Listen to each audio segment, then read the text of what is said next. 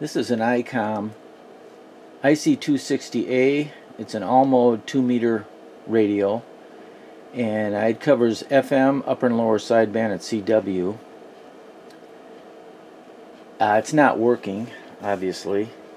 This is the A version, so this covers, let's see, I believe the frequency range is 143.8 to 148.1999. And this one has some problems. The receive isn't working. I can open the squelch. I get nothing. There's nothing on the meter. When I hit transmit light comes on, but I'm not getting any output. But it's kind of interesting here. I'm going to hold a handy talkie next to the radio. Right now the radio is tuned to 145.5. This handy talkie is tuned to 145.5. And I'm picking up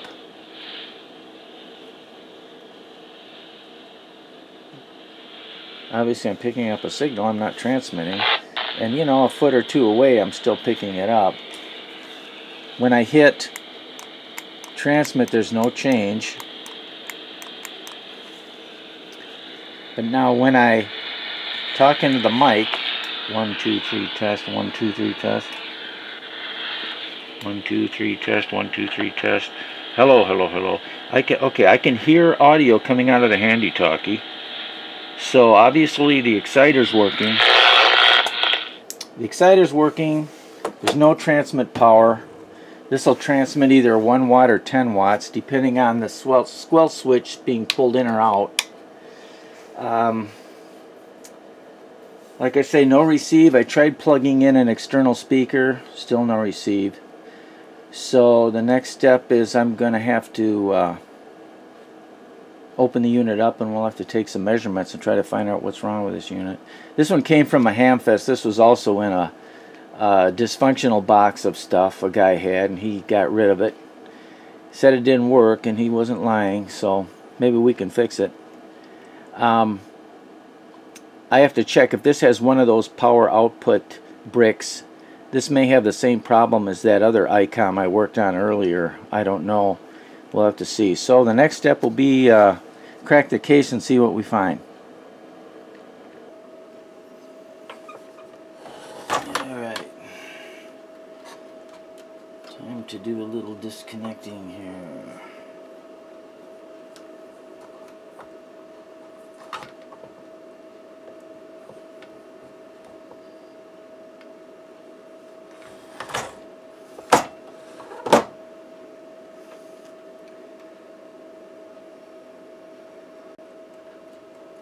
You really want to mark all these cables if you take it apart.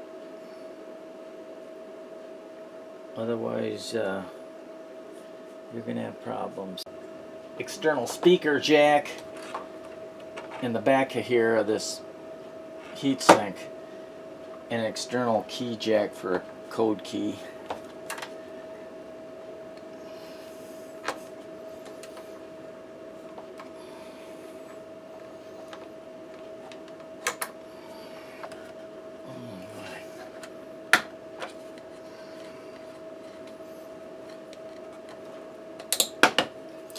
Take these shields off because they'll probably have to come off anyway. Maybe I wouldn't have had to disassemble this quite this far, but I want to check it out real good. What do we got here? One more.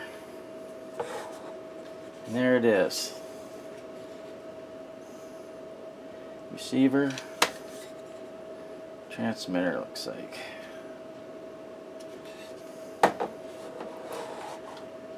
And of course the power units in back here.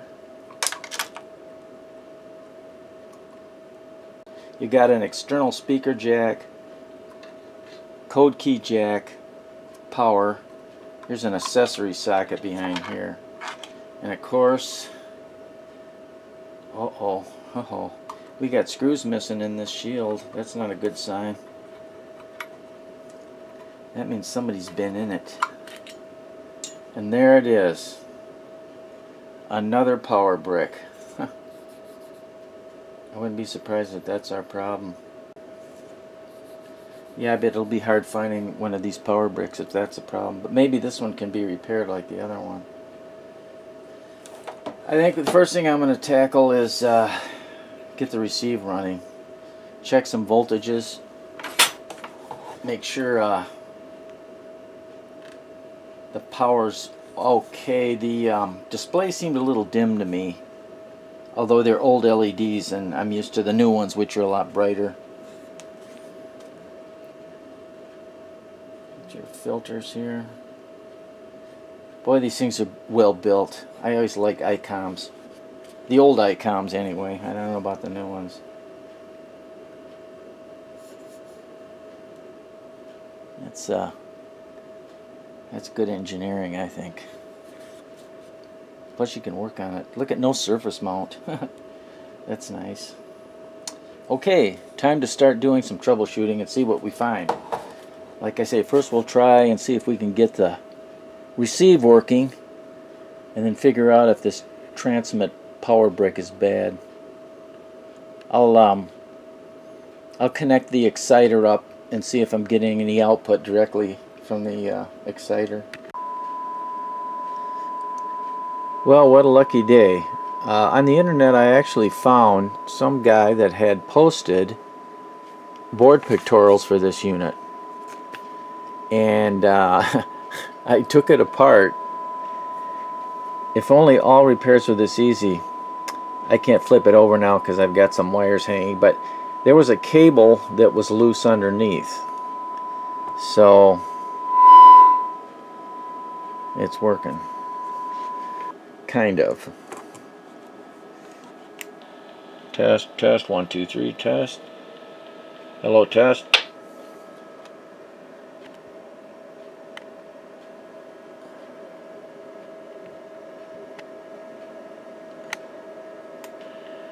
Test 1, 2, 3. It's still only, well, the output's only about 100 milliwatts, so we still got a problem with the transmitter. But the receiver's working good. Hello, test, hello, test. Test 1, 2, 3, test. 1, 2, 3, test.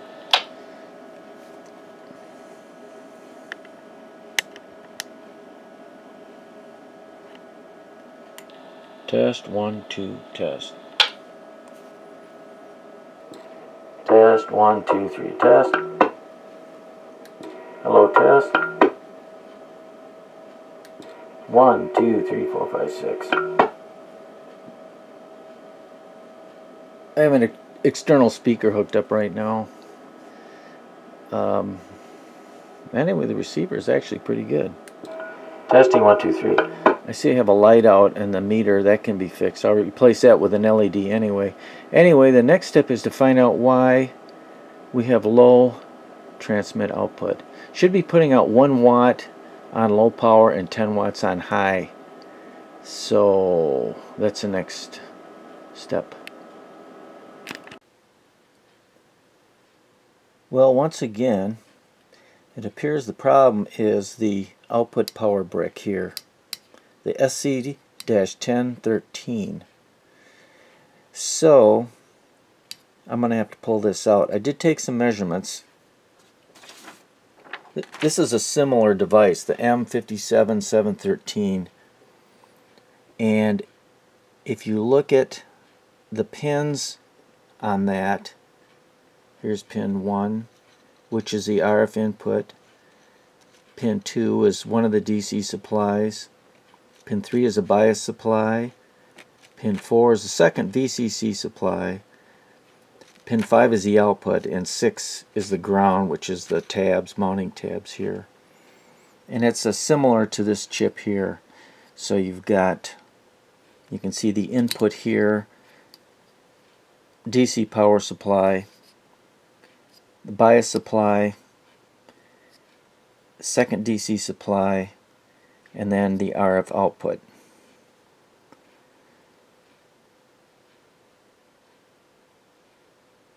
So what I'm going to do, pull this out take it apart and see if it's the same problem with a crack in the ceramic substrate here.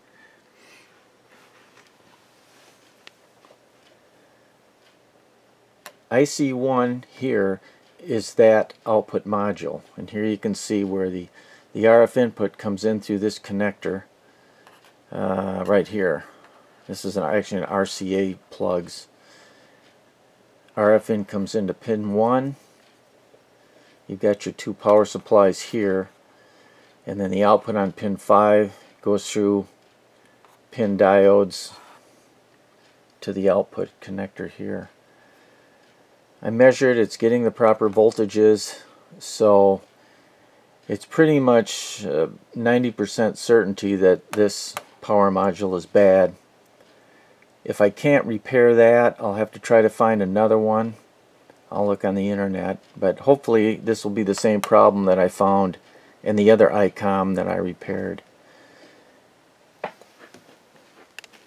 So the next step, I got to unsolder these 5 pins, remove the module, power brick, take off the top cover, which will expose the substrate and the transistors. There's likely a driver and a final transistor in here with associated, it's got, you know, strip line parts in it. It's got, in that substrate are inductors that feed the power into it, etc. So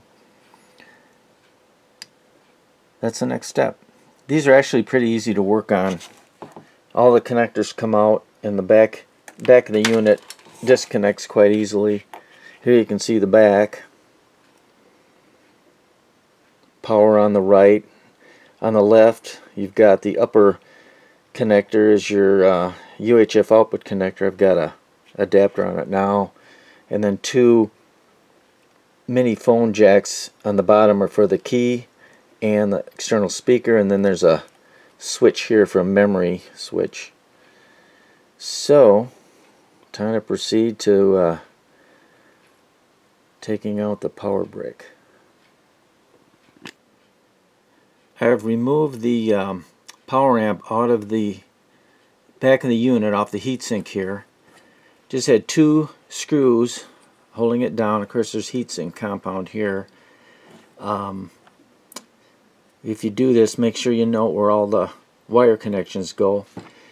So here's the actual power amp, and I carefully removed the lid, exposing the inside. If you do this, be very, very careful. There's like a silicone sealant around this cap, and if you take a X-Acto knife and slowly work your way around the perimeter, it will release. Start in the back and then carefully pry up in the back here, get it started at an angle, and then be very careful as you get to the end that you don't break any of the connections off here. But it comes off quite easy. I can't see anything on a visual inspection right now that's jumping out at me. I'll have to put it under a microscope and see if I can find anything. Looks like here's a driver transistor and the output here. And of course the output comes out here on pin 5. Pin 6 is just the tabs here, the ground is pin 6. So again, pin 1 is your, let me point here, your RF input comes in here on pin 1. Pin 2 is your VCC supply number 1. Then you've got your base bias supply here, and then you've got VCC number 2, and then the RF output here.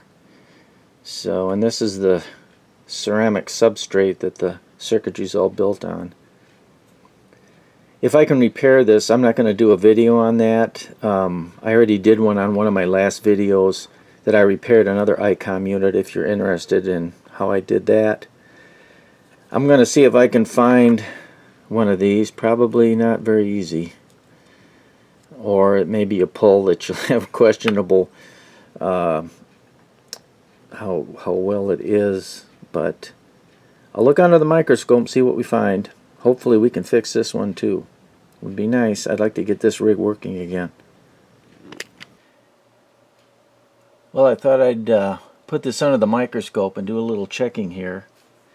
And right here is the RF output, and it looks like a coupling cap here because we don't have continuity. That's probably just a cap. But then we have continuity all the way back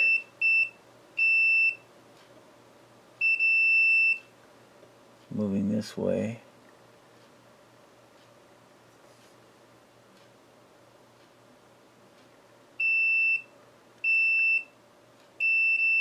It looks like this is the collector, the output.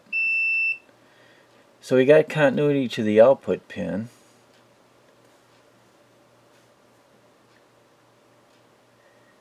And power-wise, we got our V plus supply is got continuity to the collector. But here's where the problem is. I'm going to go to the diode function now. And you can't see the meter, but here's the collector. And I'm not sure, but I think this is the base here, if this is a common base. I'm getting a diode drop here, and reversing the leads, I get an open circuit. Okay, that looks like a diode drop, if that's the collector. Now going from here to here, and I'm assuming now that this over here is the emitter or the input. I'm getting a direct short, 0, and reversing the leads, and this is the same point here, I'm getting 0. So it appears, and this is the output transistor, it appears that we've got a base emitter short. I looked over the board hoping to find a crack in the substrate, and there's no sign of it. Here's the driver here. Well, I found a source for this PA, believe it or not. It may be a gamble. It was on AliExpress, so I'm going to order one of them, and we'll see what we get. Hopefully it's the real McCoy.